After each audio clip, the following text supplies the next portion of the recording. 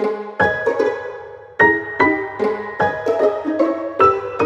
today's tutorial, I'm going to be showing you how to create this stitching tool with geometry nodes. It works with the draw tool and also existing curves if you have. And it's also very interactive, so it affects the geometry too. So let's get right into it. Now you can change a few things here, just like the scale of these things. Then you can bring down this value, which is the thickness, I think. And right here is some offset. So let's get started. Okay, so here's the default scene. I'm using Blender 3.3. First I'm gonna delete the default cube and stuff right here, and then I'm gonna add another cube. Yes, because that's the rule. Hit Ctrl 5 to give it some subdivisions and apply this right there. And then I'm gonna add a curve here. It can be whatever curve. Now first, let's go to the curve here and delete everything. Then I'm gonna pick the draw tool right there. I'm gonna set this to surface and click right there. We can give it a little bit of an offset of something like 0.01, and the tolerance, let's make it 1, so you get high resolution. Now if you draw something, it's drawing it on the object. You know that already, I know. So rename the curve to stitches, and right there with the object, let's add a new geometry node system. First, what we want to do is we want to get the stitches curve and import it to the geometry nodes, set it to relative, and right there in the geometry, I'm gonna add a curve to mesh node. Now let's preview this curve and see how it looks like. Now in the profile curve, I'm gonna add a circle. It's gonna be a curved circle, and resolution, let's make it 7 because we don't need that much, and bring the radius down. You can hold shift to get a better control at this. Now what we want to do here is you want to control the radius of the curve for the stitches, because I don't want to do instancing and other stuff. We can do it with radius easily. So add a set curve radius node. Now I want to control this with the index. So in the radius I'm going to add a math node, set this to modulo, and right there I'm going to add an index. Now we will do this whole thing with this value. Let's set this modulo to 5, and you can already see we're getting somewhere. But before that, I'm gonna Control H to hide that and add a resample curve node and give some more points to our curve. I'm gonna set this from count to length and bring the length down just like that. Now we want a better control, so I'm gonna add in group input node, group input, and now I'm gonna add a math node here. Now I want one value for the whole scale thing, just like that. So you want to control the length here and the modulo value right there with one input in the modifiers tab. So for that, I'm going to connect this value right here to the black dot and select this thing, hit N and go to the group and rename this value to scale. This is our scale. Then I'm going to set this to divide because we need a smaller value for the length. So I'm going to divide it by something like 1000 and connect the value to the length. Now bring it up a little bit so that the stitches are bigger. Just like that will be fine. So in the value right here, you can add a math node because we're dealing with the modulo and index here, so we may want a value which is more like integer. I'm going to get a seal here. I don't know much about these nodes, but I tried it and it worked. I think it rounds up values to nearest integer. Yeah, so connect the value to the scale right there too. Now if we play with it, you can see it's working properly. The whole thing is scaling with it, and that's good. Now after the modulo, we may want to control it a little bit more and make it smoother, so add a math node. Set it to add. This is good. Then after that, I'm gonna add a color ramp, and before the color ramp we can add something like a smooth minimum node and bring the color ramp up just like that. Now let's play with these nodes and see how it looks like. You can see it already looks like a stitch, but still not perfect, right? So now we made the stitch pattern here. Let's get to the next step. We have a control over the scale and it works fine. I'm gonna get my group input, which looks like that. You can see it's a sphere which we made from the cube, and get a raycast node here. Now what we want to do is we want to raycast this curve over our object so we don't get problems in the normals and stuff like that. So this is going to be the target geometry, and I'm going to get the curve, which is this object, go right there, and I'm going to set the position of the curve, set position, get these two nodes right there, get the hit position and connect it to the position directly, and connect the is hit to selection. Now you want a direction for the shrink wrap to go, so we can add a normal node here and connect it to the right direction. Now you can preview this and see how it's working. At the end, maybe I'll just connect this right there. Now at the end you can add a join geometry node and add your group input for now so that we can see our sphere too. I think the raycast is working only on the upper side because it's the normals, they are going this way.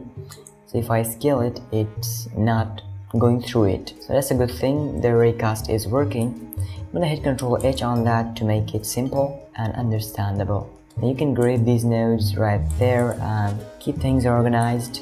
Now we got the stitching pattern and yeah, the raycast. Now what else can we do here?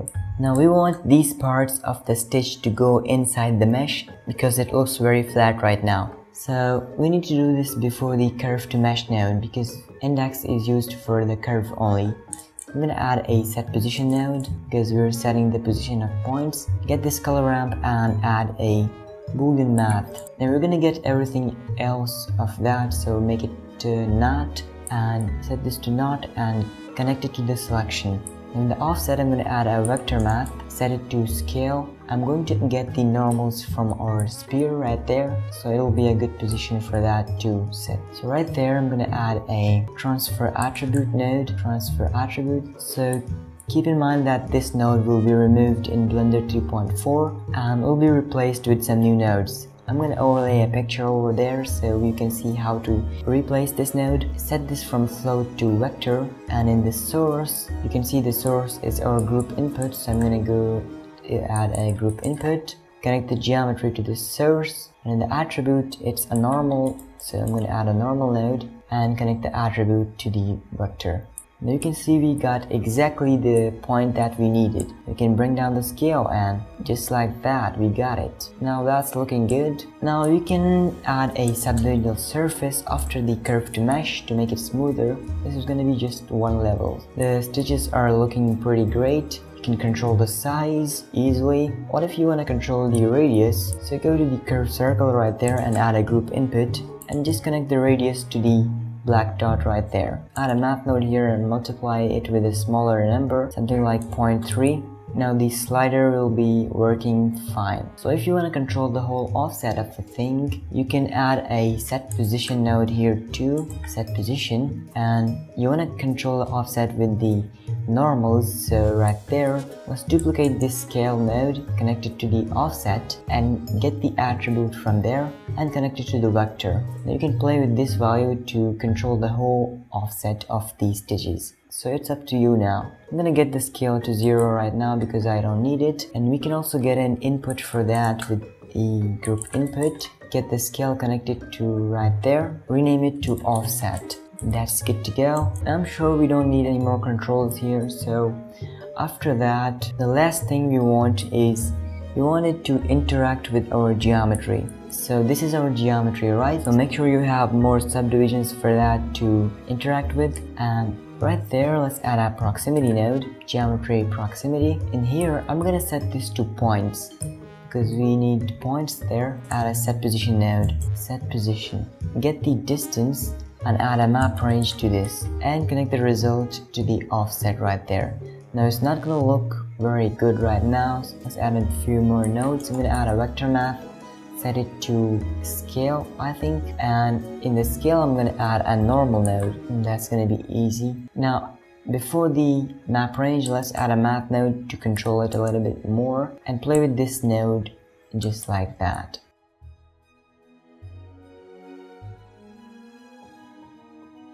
Now you can go to the edit mode and subdivide it, and you can also add a subdivisional surface node here, which will be easy to control. you can just remove it and the subdivisions will be gone. Now let's play with these values and make it perfect for our stitching. So I'm gonna bring it back just like that, not very thick. Now play with this value. I'm gonna bring this one down just like that. You can see it's already looking good. It's interacting with our geometry, so you can just write anything here or choose your curve just like that and it'll be fine. Now let's check the controls if they're working. You can go with the larger scale, just bring it down. And you can also bring down the radius, by the way, just like that. I'm gonna bring it up a little bit, and the offset is used for that, and just like that. Now this works fine for me. Now if you want a curve, an existing curve, you can select an edge right there, this one too, and hit Shift D to duplicate it, P to separate by selection, select the edge, and then go to the object, convert to curve. Now it's converted to a curve. I think I duplicated some more objects with it. I'm gonna delete it from my scene. X vertices. Now this is our curve. You can now go right there and this object, go to this object, hit Ctrl H again and get the group input, connect the object here to the black dot. Now from here you can choose the curve object.001 and it will be selected and it works fine. You can see the stitching is working.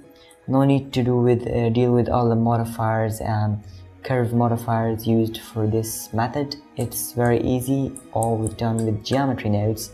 It's interacting with the geometry, which is very good. And now if you go right there and play with this node, the add, I'm gonna search for an input again and connect the value right there.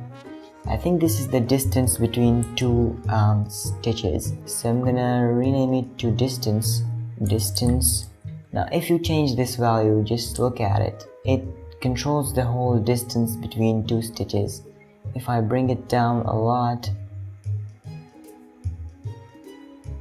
yes, now you can play with the distance and bring it down to something negative, and you can see the distance between the stitches is bigger now.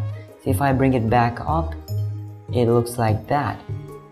So that's how you control the distance, that's how you control the scale, and that's the radius. You can bring it up, bring it down, and use it with your sculpts and stuff like that. And by the way, if your draw tool is acting weird, you can go right there to the beginning of the node tree, and in here you can add a set position node to bring the whole spear down a little bit, and in there in the offset add a vector math, set it to scale, and in here add a normal node.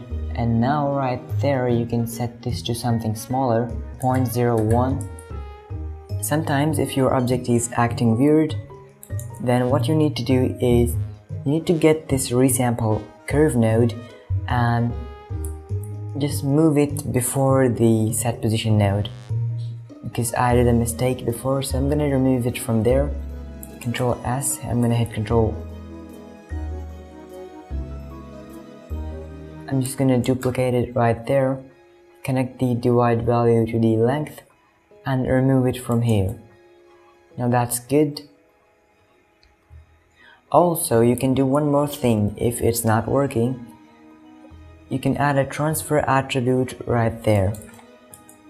I added a normal node for the ray direction in the raycast node. You can add a transfer attribute here, transfer attribute, and set it to vector. In the attribute, add a normal node, connect the attribute to the ray direction. That's gonna be the end of the tutorial, and I'll see you in the next one.